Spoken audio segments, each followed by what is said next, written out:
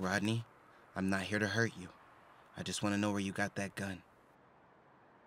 Rodney, please. Kids the same age as you are dying because of these guns. I don't care. What'd you say?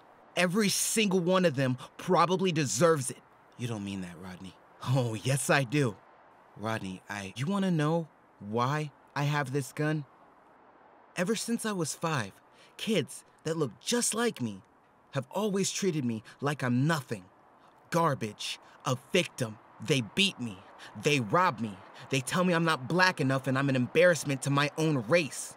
I'm 13 now. I've been dealing with this for 8 years. Last year, on a late night, I was headed home after picking up groceries for my mom. I didn't want to get in trouble for being late, so I walked down that sidewalk right there and turned into that alleyway. And 3 kids from my school followed me in, and once I turned around and realized somebody was following me, one of them held a gun to my head. They took my bag, my shirt, my pants, and my shoes. And when I asked them why they picked me, you want to know what they said? White people are the easiest targets. And you know what? Just my luck. It started raining shortly after that. So I had to walk 40 minutes back to my house, drenched and half naked. I would have called my dad for a ride, but then I realized my phone was in the pocket of the pants that they took. You want to know something funny about that situation? That was actually one of the least cruel things anyone's ever done to me. I mean, at least this time they let me keep my underwear and socks. Fun fact, my best friend is white. His name is David. That same group of kids that took my clothes started beating him up for hanging out with me on a weekly basis. And you know what he did? He stuck right by my side and said, I'm not going anywhere. I don't care how much they hurt me. We've been best friends since we were both in diapers. But the beating he got the week after that was so bad that I told him that I can't have you around me because I don't want to be responsible for seeing you get beat up so bad that you die. And you know what? Before this point, I did the right thing, the thing that the adults told me to do.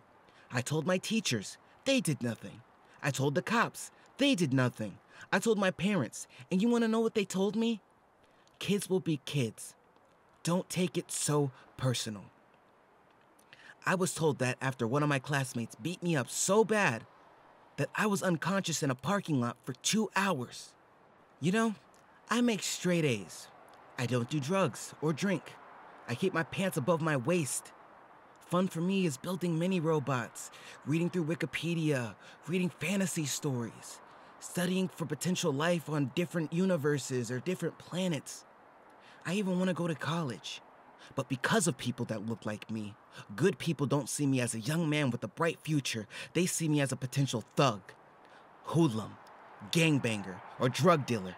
So I hate people that look like me with a passion. And I know it's not all of them, but the bad ones are a cancerous tumor that needs to be cut out, and it starts tonight. What are you gonna do? Go to every bad neighborhood and execute every potential bad person? Yeah, I've gotten pretty good at sniffing out where the filth and trash live. Look, Rodney, I know you're angry, and you have every right to be. The things they did to you were unforgivable and beyond okay. And they don't get a pass just because they're teenagers. But I don't want you to throw away your life and amazing potential for some crappy kids who don't have the capacity to go anywhere near as far as you will. If the adults in your life won't tell you, then I will. You are one of the smartest kids that I have ever met. Give me the gun and tell me where you got it.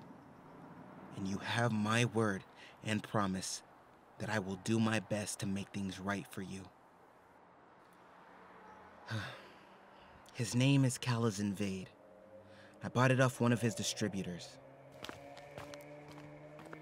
Oh, what was the name of those 3 kids that took your clothes? Daquan Marquez, Monte Jones, and Tevin Drakes? Where are you going? To make things right. I'll check up on you in a week.